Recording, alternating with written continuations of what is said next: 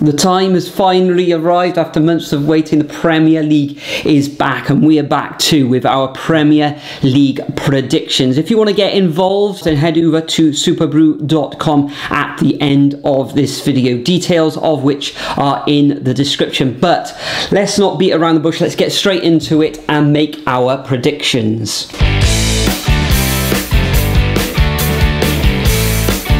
So first up, we have the 8 o'clock on Sky between Burnley and Man City. Now, Man City coming off the back of a Community Shield loss, and it's just written in the stars for him to have on penalties as well. It's just written in the stars for him to start off the Premier League season really strongly as well. Burnley coming up with that momentum from the Championship as well. However, I just think first game of the season, also still no Nathan Tella replacement or him coming back to the club yet.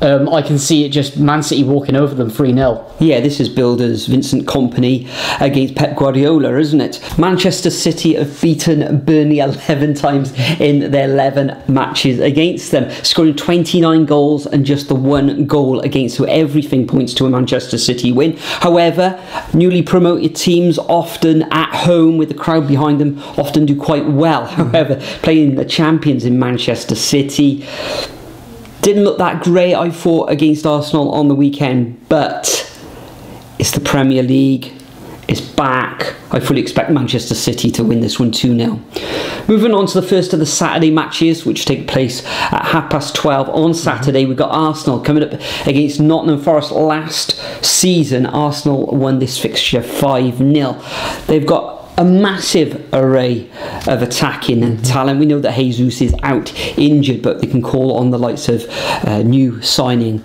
Kai Havertz, who's just come in from Chelsea. Mind, he hasn't been great in pre-season. No, and whether he plays as the number 9, we don't know. Trossard's been a bit of a revelation throughout pre-season. The likes of Martinelli, Saka, Odegaard, etc, etc, etc, can score goals. So I fully expect Arsenal to win this fixture, but I do fancy Nottingham Forest to get a goal, even though the rear guard of this Arsenal team looks pretty good. I'm going to go for a 3-1 home win.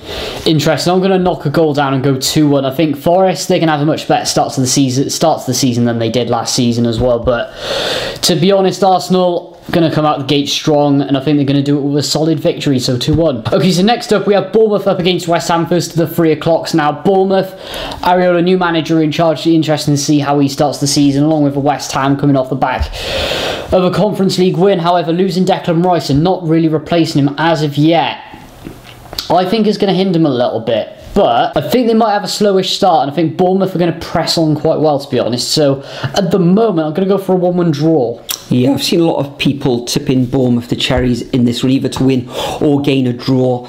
The reverse fixtures last season saw West Ham win both fixtures, and I think it was 4-0 and 2-0 in both of those games. But as you say, Declan Rice missing, haven't really replaced him.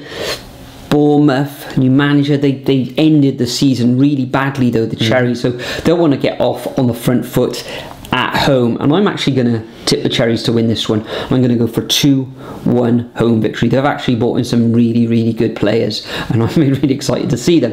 Next up, we've got Brighton coming up against another of the newly promoted clubs, and that's Luton Town. Luton, okay, they brought in quite a few players. Most of them are sort of Championship standard at the moment, but really good Championship standard.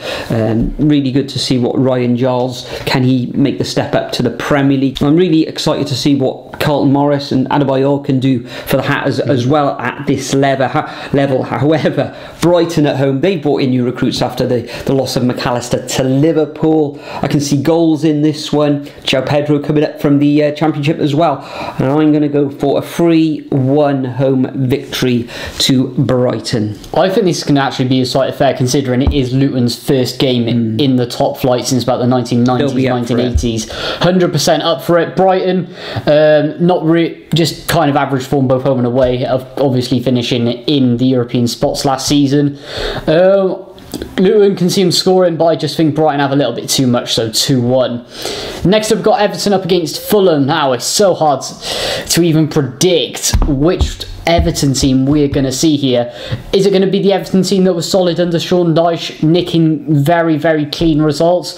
Or is it going to be the Everton that is completely shambolic in defence and cannot hit a barn door up front? I think Fulham will have a nice start. Yeah, and I can see him picking up all three at Goodison, so 2-0. Yeah, they actually won this fixture last season 3-1. However, this is the final opening day fixture at Goodison Park, they'll see, so their fans will want to leave Goodison Park on a high and then want to start on this opening weekend. Fulham, lots of talent throughout their squad. Calvert-Lewin's missing. We've got the likes of a Wobie going forward, etc. So not much. I can see both teams scoring, but I think they'll cancel each other out. So I'm going to go for a 1-1 draw. Next up, we've got Sheffield United, the last of the promoted clubs, taking on Crystal Palace. Sheffield United not blessed with real goal threat in front of goal. Brewster, Oliver, McBurney. Says it all, really. Crystal Palace, okay, lost a couple of players themselves. I think Olise is out injured. Zaha gone off to Turkey. It all really falls onto the shoulders, really, of Eze, etc. So I don't think Palace will concede in this one. Sheffield United are going to score. They'll get a goal. It'll probably remain tight until near the end. Sheffield United want to get an equaliser, and I think Crystal Palace will capitalise, and I can see them winning 2-0. Interesting. With some of the Palace injury issues that you just mentioned, I think this is probably the best time to play a Sheffield United squad, which is looking so thin at the moment, and in fact probably the most thinnest squad that has been promoted in years. And I think you've got to say that over the likes of Huddersfield, Blackpool, and even that shocking Derby team as well. But I think Crystal Palace, they're going to 100% sneak a victory here. However, I think it's only going to be by the one, and I think they'll keep clean sheets, so 1-0. You could be right, because it is at home at Bramall Lane, first match after they've got promoted, so it's going to be a red hot atmosphere, and maybe they can get at Palace. Yeah, exactly. Anyway, moving on to the 5:30 at Sky. This is going to be a goal fest. Newcastle against Aston Villa. Aston Villa built an incredible squad in the summer. Newcastle bringing in the likes of Tonali and just Harvey Barnes. Squad strength incredible, midfield incredible, going forward incredible. Goals is going to happen here. 2-2. 2-2, yeah. Well, last season, Newcastle won this fixture 4-0. It was 3-0 at Villa Park.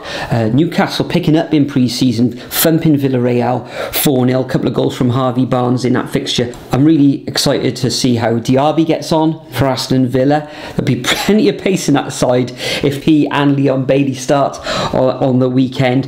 Villa in the Premier League haven't won in 5 away matches, so I'm actually going to tip Newcastle to win this one, and they'll get off to a good start with a 2-1 home victory.